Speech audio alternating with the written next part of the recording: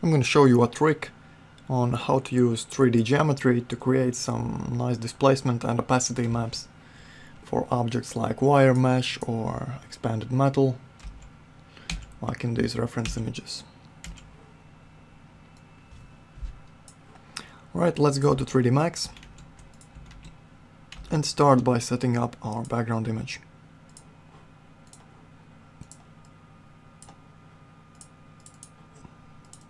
I'm going to use this one. Right now we need to model this geometry. I'm going to create the plane first.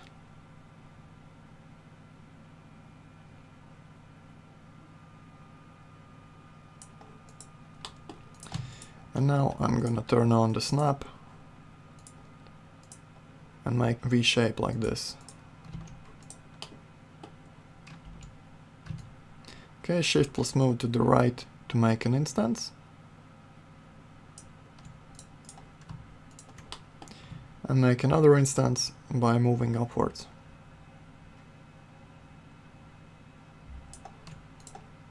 And this time move to the right as well.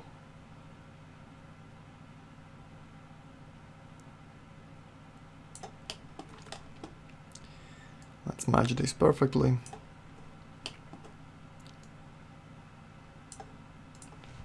And we can get rid of the plane. Right, maybe let's move this down a bit. Okay, so now we need to adjust this element to fit the shape of our reference image. I'm gonna add a couple of more vertices here.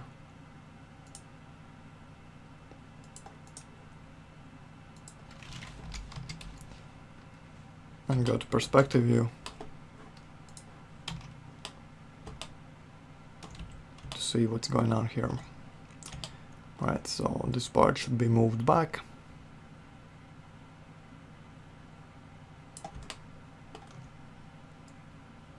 This part should be moved out. And this one should be moved to the front. Something a lot like this.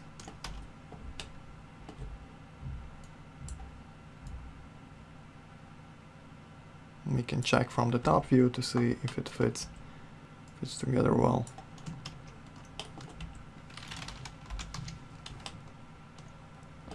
Okay, and let's give a radial profile to the line.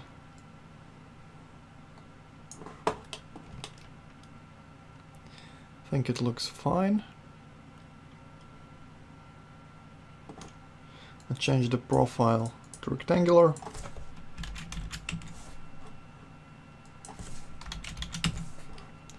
And add a turbo smooth modifier.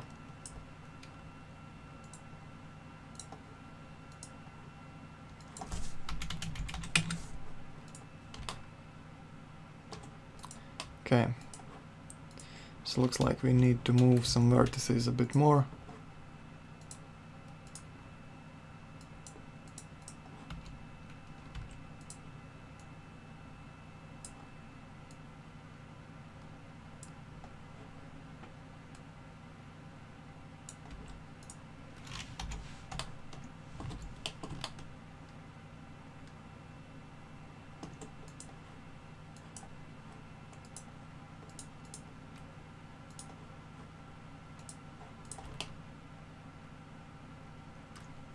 I think this is fine.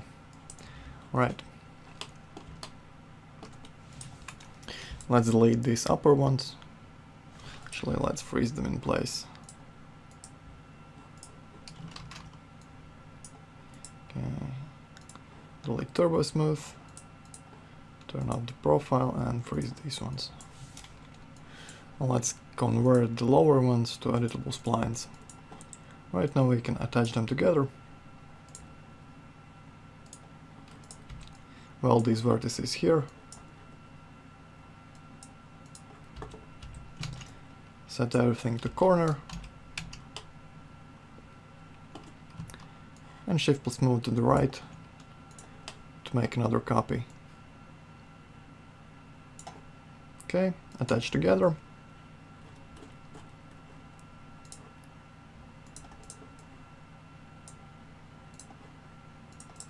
And weld these vertices.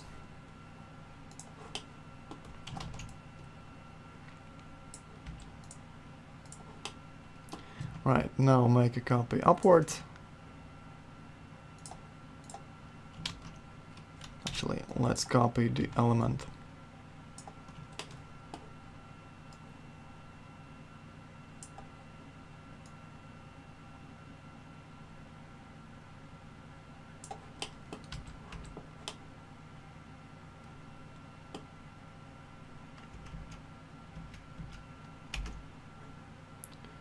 Okay, let's get rid of the background so we can see better. Turn on the profile and add turbo smooth.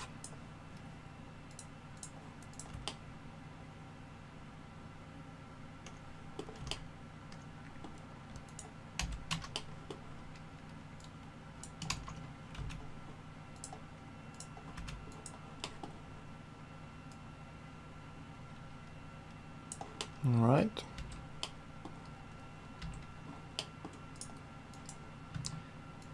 And let's copy up again. Make a copy, and I think we're finished with the modeling part. Now we need to render out a z-depth image. So first I'm gonna create a standard camera. Select the camera and the target and make sure they are aligned vertically.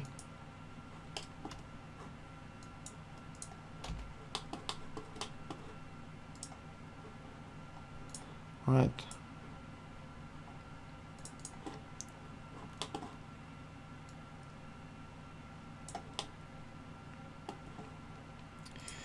And now let's set up our rendering settings. Assign Vray as your renderer. Turn on the frame buffer. And go to Render Elements tab. We need to add Vray Z-depth element. Okay. Now when we render, you will notice here you can choose between RGB, color, alpha and Z-depth. So right now the Z-depth looks pretty flat and gray. We can fix that by adjusting our minimum and maximum values of Z-depth. So let's measure the values. Use the tape tool and measure the distance to the mesh. So it's about 295, okay, 294, and measure the distance to the end of the mesh, and that's 327. So enter these values here in the Vray Z-depth parameters.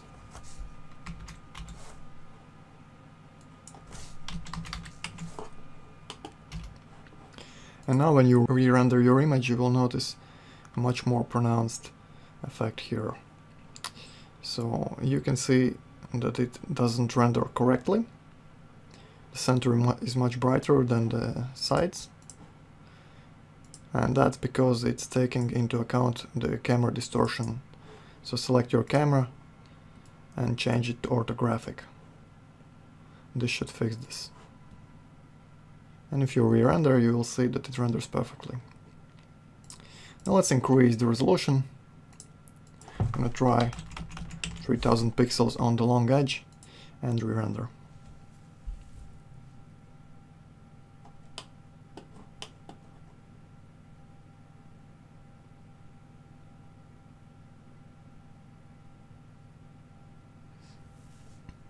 So now we can save this image and make a tileable texture from it. I'm going to save it as a PNG file and make sure you check the alpha channel. Right, go to Photoshop and open it up. So here it is. Now we need to make a selection to create a tileable element. So we're going to tile it from this little corner here.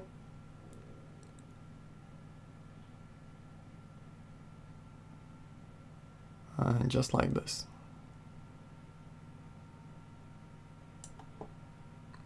If I've made the selection correctly, this part should be tileable. And copy it, create a new file, and paste. You can test the tiling by using the offset filter. Right, and there's a little problem horizontally, and it tiles vertically pretty good. Let's switch back.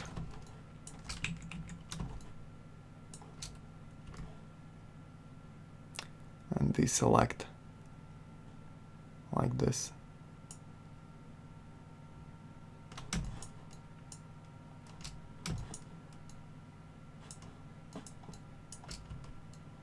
And let's deselect another pixel on the right side as well. Copy, create new image, paste, and let's try the offset filter again. And this time it tiles perfectly. Well, almost perfectly, good enough for our needs. Okay, so it looks good. Let's increase the contrast.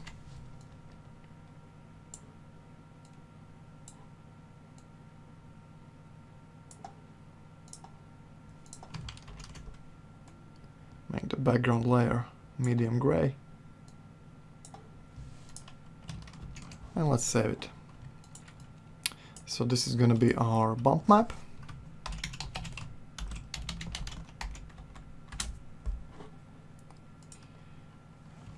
And to create the opacity map, we need to make our background completely black, so it becomes invisible.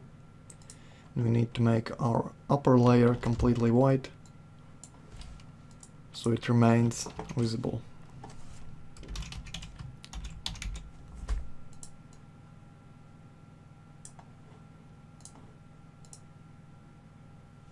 Okay, so let's go to 3D Max.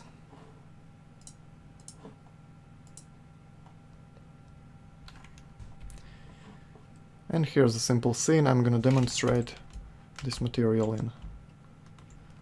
So as you can see, there's a extruded spline. It's a simple flat geometry, and I'm going to change it into a wire mesh fence by using a material. Let's create a new Vray material and set up the opacity first.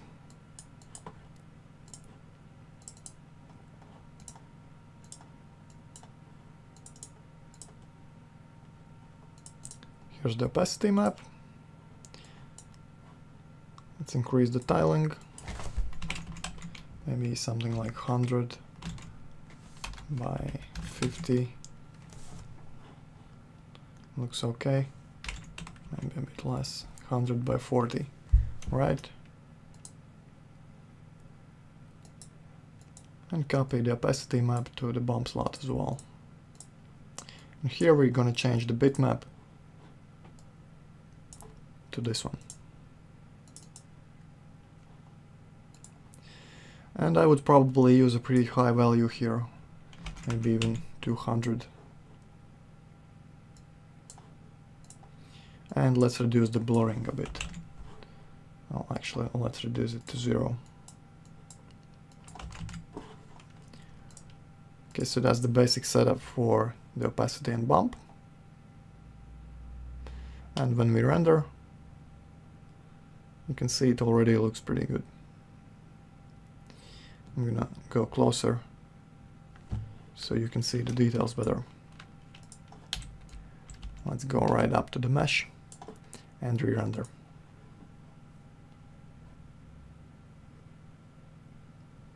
So this works pretty well, and you don't need to model the entire fence. You can use a simple material, so from further away it will look pretty good. So to make it a bit more realistic, let's change the basic material to a metal. So a dark diffuse color, some pretty intense reflections. Let's blur them a bit and enable Fresnel with a very high value like 80.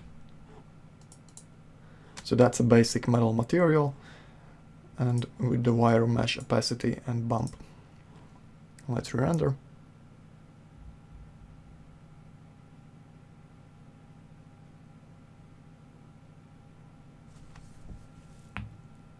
So it works pretty well.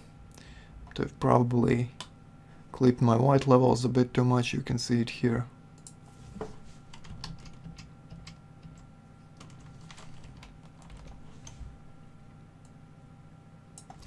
Let's retry that. Okay, I'm gonna resave this image.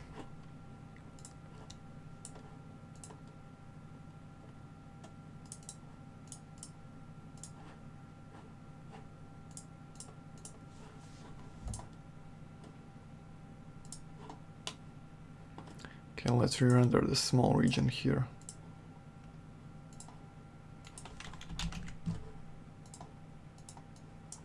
This should work a bit better.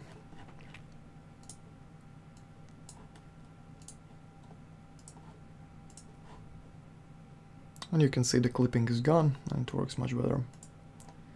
Maybe let's increase the bump to 300 to make the effect stronger. And I think that's pretty nice. You can change the base material to, for example, painted color. For example, let's paint our mesh red with the shiny paint.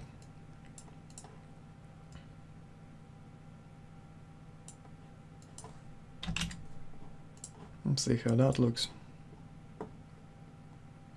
So the base material doesn't really matter as long as you have the opacity map and the bump map set up correctly. Alright, so that's it for the wire mesh. And you can use the same technique for expanded metal or some different patterns, and it should work the same way.